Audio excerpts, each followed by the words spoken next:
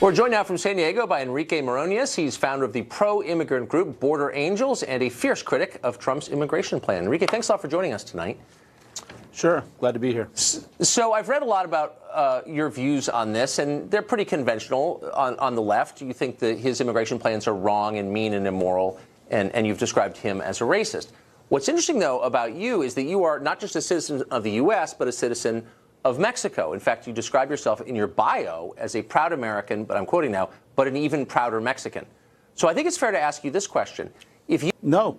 And the thing is that I never said I'm more proud to be Mexican than the United States of America.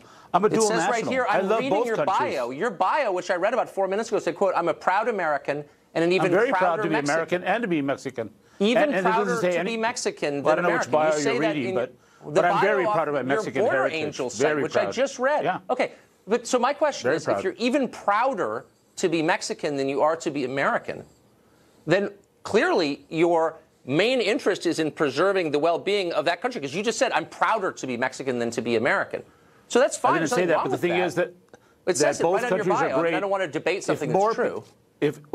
I think I know the way I feel and what I say. I know. I don't know what you say. You know. Okay. Well, and I'm telling you, I love both countries.